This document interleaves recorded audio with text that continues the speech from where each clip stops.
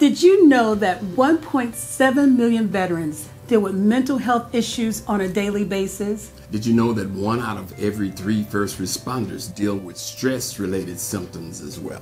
More couples who range from 40 to 60 years of age are contemplating divorce or already started the process. And 59% of church-going families suffer from some level of mental illness, and 45% of children in the U.S. have experienced at least one childhood adverse experience, which places them in a high-risk mental health category.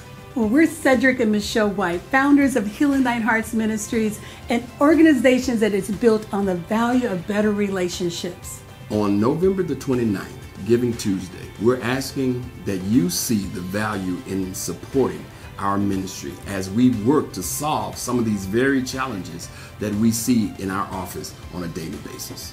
Giving Tuesday was created in 2012 from one simple idea, the idea of one-day focus on encouraging people to do good, doing good for those areas that are near and dear to their hearts. Maybe you can't be the one that actually does the work, but your donation will allow us to do good work on your behalf.